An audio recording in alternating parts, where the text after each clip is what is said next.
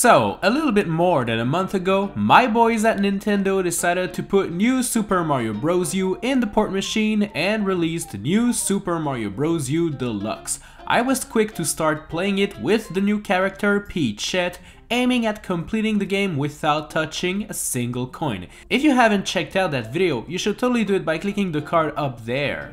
But now, as you may know, the deluxe version of this game contains the new Super Luigi U DLC, which features 82 new courses for you to play on. Now, what if we try to complete these levels without touching a single coin? The rules are simple. We're gonna be playing through new Super Luigi U, playing as the brand new character Peachette, while avoiding all of the coins. Basically, there's a coin counter on the top left over here, and we are going to be trying to keep this lovely counter at 0. Collecting star coins doesn't increase the coin counter, so it won't be an issue in here. Peachette can be obtained by playing as Toadette and collecting a Super Crown, which is available right from the start in World 1-1. Taking damage as Peachette turns us back into Toadette, which will force us to lose a life and start the level over. So this means that in addition to avoid all of the coins, we cannot take any damage or use any power-up that would remove us from the Peachette form, such as fire and ice flowers or propeller, mini mushroom, squirrel suits. We're also going to try to complete this game without using secret exits. That is, if possible. If we stumble upon a dead end and can be saved by a secret exit, then we shall do it. Now that everything has been set, it's time to see if we can beat new Super Luigi U Deluxe without touching a single coin. Here we go. World 1-1 is the intro level where you'll first grab your Super Crown and become the incredible Peachette. As you can tell, this level is not the most difficult one, mostly featuring platforms moving up and down, but just take your time and you'll dodge all of the coins in here. World 1-2 does feature this part where you have to do a well-timed wall jump to dodge those coins, but it's not that difficult. World 1-Tower is next, and let me tell you that this one is far from being easy. You see, you have to get up the tower by jumping on those moving cogs, but there are those very fast coins rotating all around them, so you'll actually have to hide inside the cogs while avoiding those fire torches. A couple of nerve-wracking jumps later, you'll arrive at the top and this level will be complete. World 1-3 is thankfully very easy, as it only features one critical jump over here where you must squeeze your way in between the coins and the platform. The rest of the level is pretty easy though. World 1-4 does feature a lot of piranha plants, moving platforms, and coins. This part over here is especially annoying as you must glide in between all of this with perfect timing and execution. But wait, this next one is even more difficult. I actually couldn't figure out how to clear it, so I actually decided to glide under the platform, and it worked! World 1-5 does feature a plethora of coins, but with the help of Peachette's gliding ability, you'll make it to the end in no time.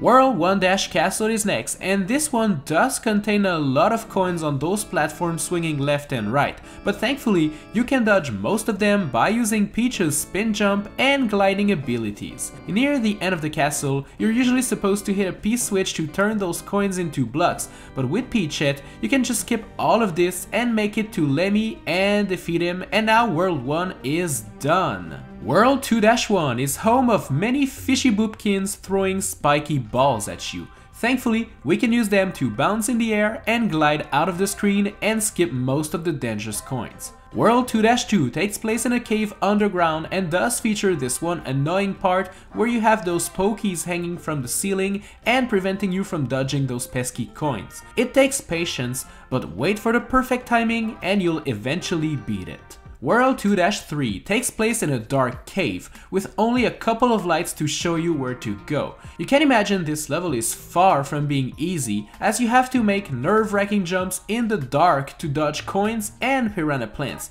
This is not a friendly level at all. World 2-Tower is your next stop, and basically you're supposed to spin those screws in order to make platforms appear. But if you spin them all the way, coins are also coming out of nowhere on top of those platforms. You'll have to spin them just enough for them to open up the top and then do some precise spin jumps to squeeze yourself up there without getting squished. Thankfully, you don't have to spin anything for this second part, as you can wall jump left and right to get to the top. My strategy for this final part was to spin this all the way, then to make your way to the left and climb up from there, as there are no annoying coins as opposed to the right part, which features a lot of them. And there we go, we did it. World 2-4 features those statues moving to the left. As they do contain coins on top of them, you'll have to make some wall jumps to dodge them all. Now, if you've been following me on Twitter, which you should be, you may remember this part here where dodging all of the coins is super spooky. To be fair, I do believe I got lucky making it to the end without touching a single coin and getting bit by those bad piranha plants. World 2-5 is next, and you'll want to dodge those bad guys throwing boulders on the platforms. Thankfully, you can use those same platforms to jump above all of the enemies and coins and make it safely to the end. World 2-6 is pretty easy if you take your time and take a good look at where the coins are on those moving platforms. World 2-Castle is up, and it's actually super easy. Basically, just glide above the lava and you'll easily make it to the end without touching one of those gross coins. Beat Morton, and we can now move on to World 3. World 3-1 is actually pretty easy, as most of the coins are hidden inside those huts. Just make sure you do not go inside of them, and this level will be done in no time. World 3-2 is taking place underwater, and there's a couple of coin bubbles that are really spooky. Thankfully, those golden cheeps actually move out of your way, so it's pretty helpful. I gotta admit that this part with the Urkins and the coin bubbles was pretty scary, but thankfully it can be done. World 3-Tower is our next stop, and it does contain a lot of spiky pillars moving super fast. Most of the platforms in here contain coins, so getting up there in time is insanely difficult. I eventually managed to make it there by being super lucky, but there's no way of dodging all those coins over here as Peachette, as we are too tall. A million tries later, I am here to announce that I believe that this tower is not possible as Peachette only. Is this the end of the quest? Well, not really, as World 3 and 4 can both be accessed by going up or down this path. We tried going down, it was a failure, so let's go up to World 4. Welcome to World 4-1, a vertical level where you must go up. Those types of levels can be quite tricky, as you can't really see what's above you before you jump. You also have to avoid the bruisers punching barrels your way.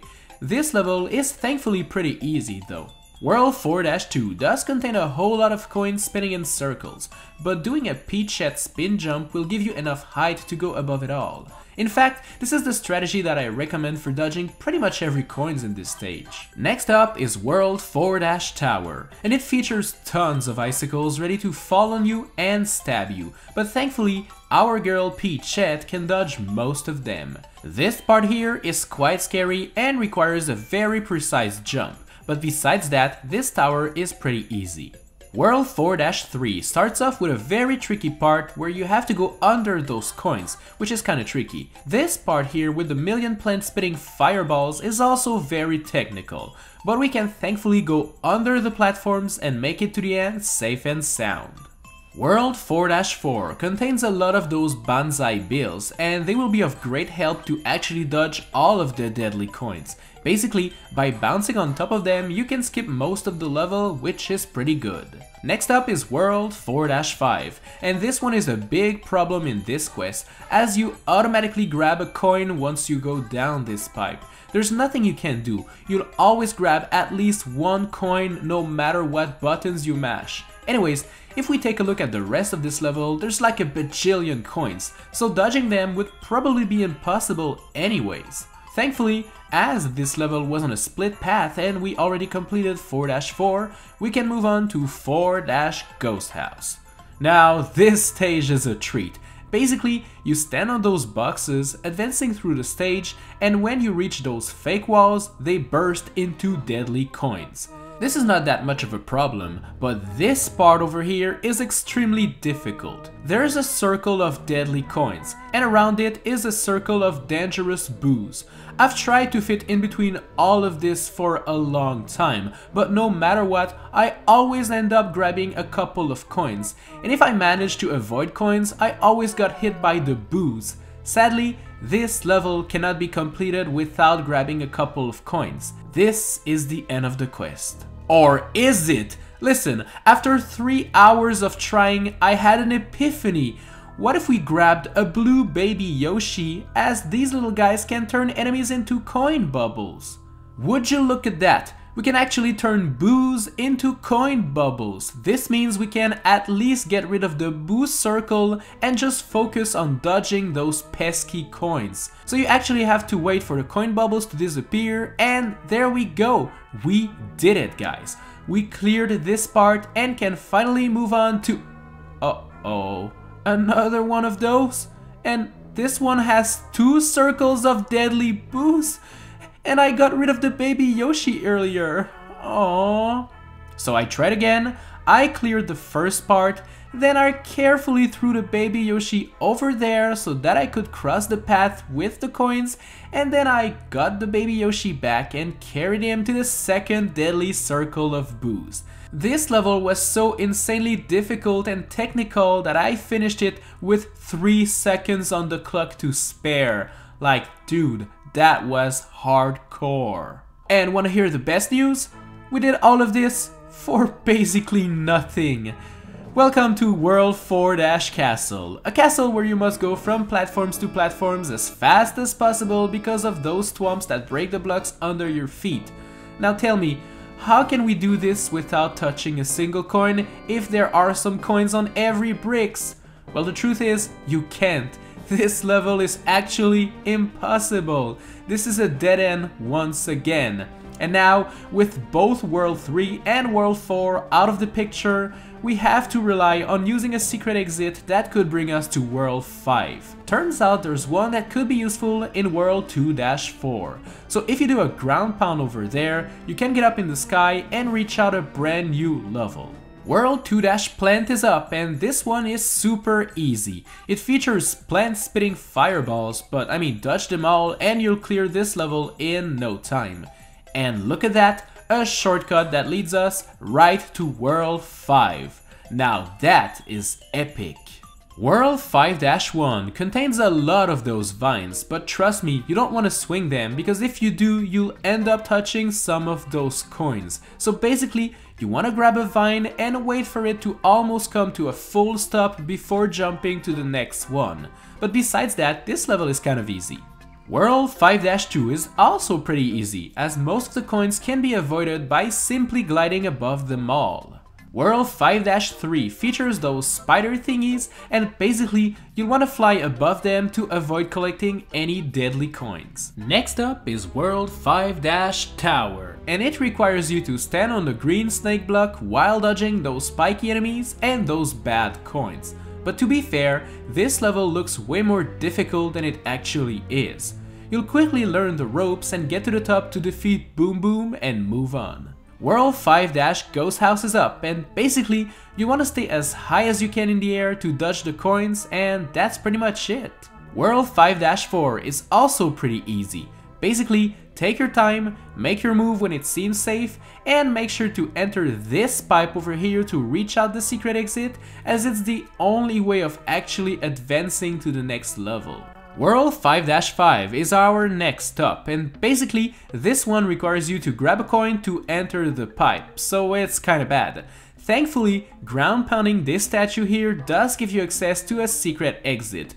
But to be fair, I didn't manage to clear this part without collecting one of those annoying coins that pops out of nowhere. I'm pretty sure that this level can actually be done without touching a coin, but I tried for a while and I couldn't do it. And to be 100% honest with you, I couldn't be bothered to keep trying. Cause we already completed 5-4 and we can already move on to 5-6. so beating 5-5 is kinda pointless, why bother? World 5-6 features lots of coins and those sumo enemies that create electricity on platforms under them.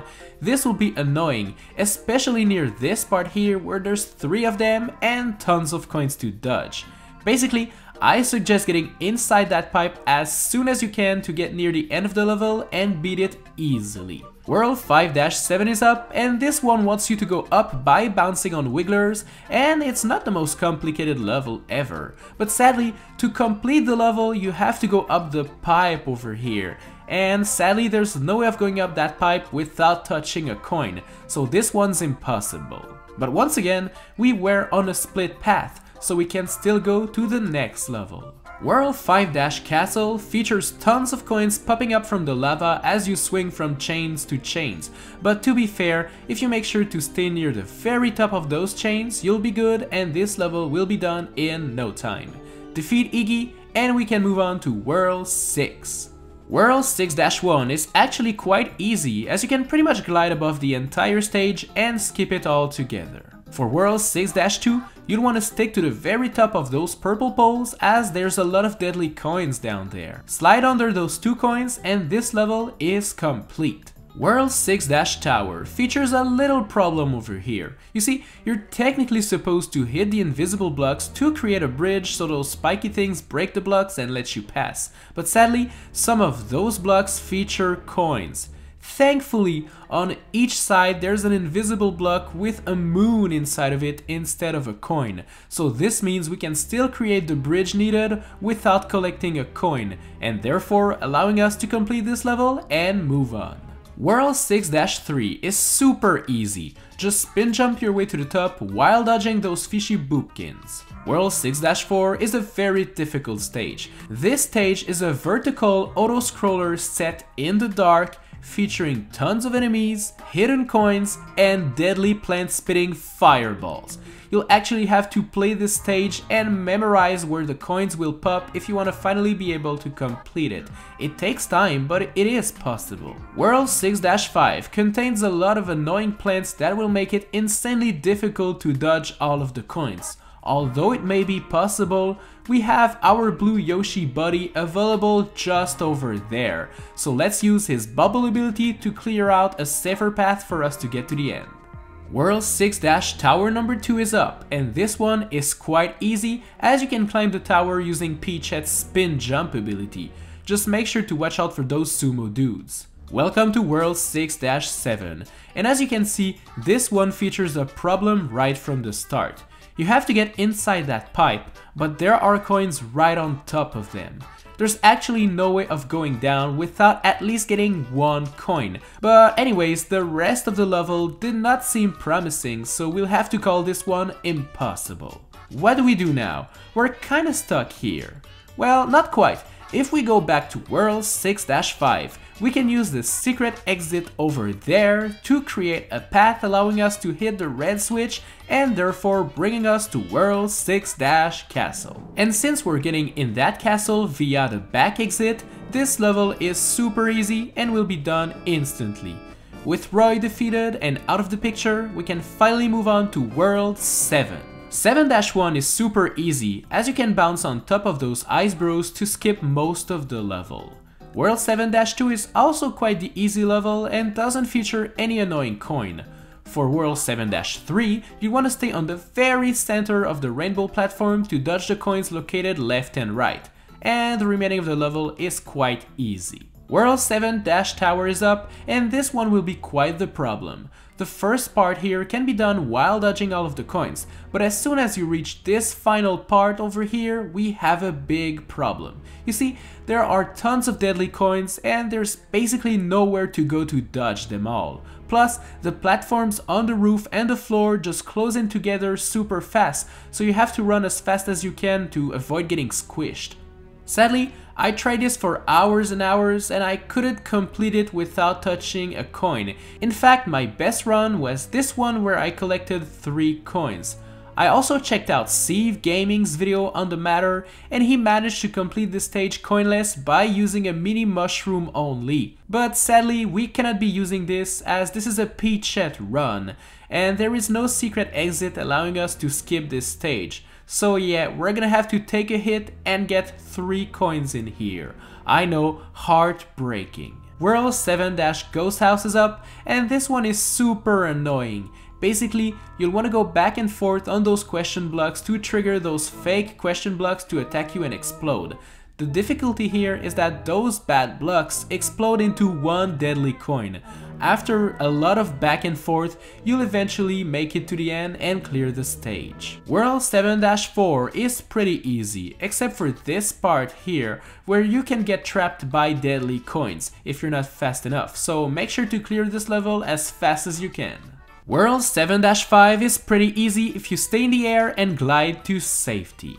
World 7-6 is also super easy and doesn't feature any difficult part. World 7-Castle is up, and thankfully this one is also pretty easy. There's a clear and easy path to dodge all of the coins without needing to stop for too long, so that's kinda cool. With Ludwig out of the way, there's only one more stage in this world. World 7-Airship is next, and this one is actually quite easy as Peachette, because you can actually glide to dodge all of the coins. Defeat Bowser Jr. and we can move on to the final world.